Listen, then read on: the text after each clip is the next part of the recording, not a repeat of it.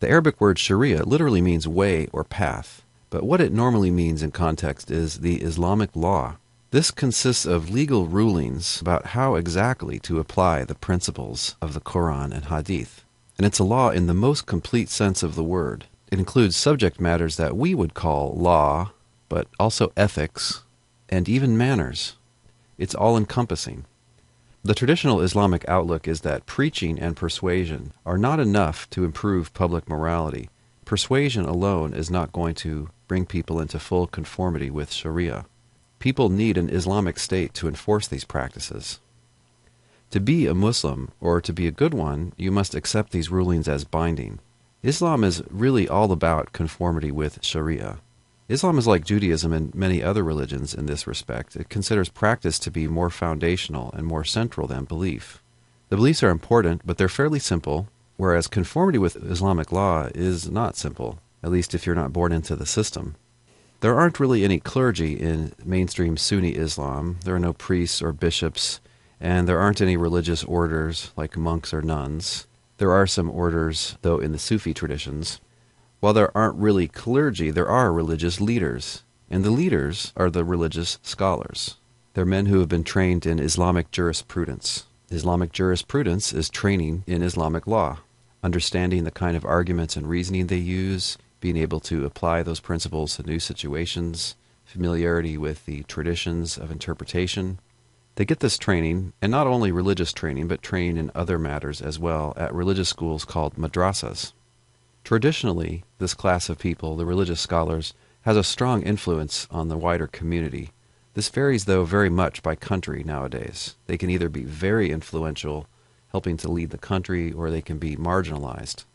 The community of scholars, the ulama, in most nations take the view that what they say is what the consensus of the ummah says. So remember, Sunni Islam has as its final authority the consensus of the community.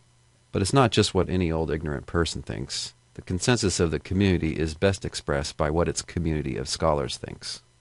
And it's important to at least be aware that there are different traditional schools of legal scholarship. This map shows you where they're located. This map is nice. It has in the cooler colors, green and blue, the different Sunni schools. Notice there's one that covers Southeast Asia and also parts of Africa and some other areas. Shafi'i school. Notice also that there's one for just Saudi Arabia. That's the Hanbali school. That's the most conservative school of Islamic jurisprudence. You could say the most restrictive. The Hanafi school, the one that's in slightly lighter green here, is probably the most prevalent overall among Islamic societies. Notice it covers India, Bangladesh, Pakistan, Syria, parts of Iraq, Egypt. And the second most dominant is probably the very widespread Maliki school. So on the ground, so to speak, in everyday practice, you're going to find some bigger and smaller differences in the practices in various areas.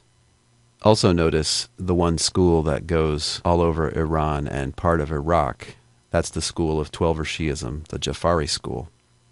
One controversial aspect of Sharia is traditional laws relating to dhimmis. Although the Quran forbids forced conversions, members of other religions are never part of the Ummah. In traditional Islamic societies, they are dhimmis, which means protected peoples. And frankly, that's a euphemism. They're protected in that they're allowed to remain non-Islamic and to basically practice their religion within society, but there's a downside. At first, the dhimmis were only peoples of the book, Jews and Christians. They seem to be rather privileged over other non-Muslims in the Quran.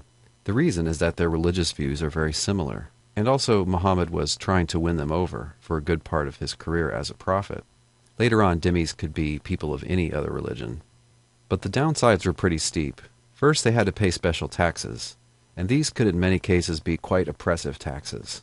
Taxes enough to keep the community poor. And the following things were forbidden: trying to convert Muslims, you could say proselytizing, marrying Muslim women, holding high government positions, building new churches or synagogues, sometimes also repairing or expanding existing ones, wearing the same styles of clothing as Muslims, testifying in a court of law against any Muslim, and sometimes also they would ban certain public rituals that Muslims found annoying, ringing bells, having processions, public display of banners or crosses or icons. Sometimes dhimmis were forbidden from riding a noble animal, like a horse or a camel. They would be stuck with donkeys. In most cases, conversion to Islam was easy and would immediately lift all or most of these restrictions.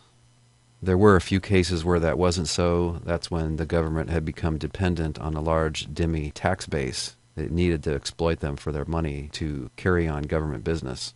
Does traditional Islamic law enjoin religious tolerance? Sort of, but in this sense. It's a special type of tolerance which is brilliantly designed to pacify the people and to basically starve out the religion over time. As time goes on, the community's poor, their buildings are crappy and small, you can't have certain jobs, you have a hard time maybe finding a marriage partner in your own little community. People surrender to the conquerors and are happy that they're allowed to practice their religion. But then, several generations later, it's 99% Islamic. This is all to help you understand how it is that Islam spread through all these conquests. They would grant a basic tolerance to pacify the conquered, but this is an almost infallible recipe for turning a country from 90% Christian or 90% something else to 90% Islamic, and it's worked many times. And we should also make the point that it wasn't all force. Of course, some people are just persuaded by Islam. Some people find its simple message more believable than other religions, or they're impressed by the lifestyle of various holy people within it. But you should also know about these factors. In our next segment, the 5 pillars of Islam.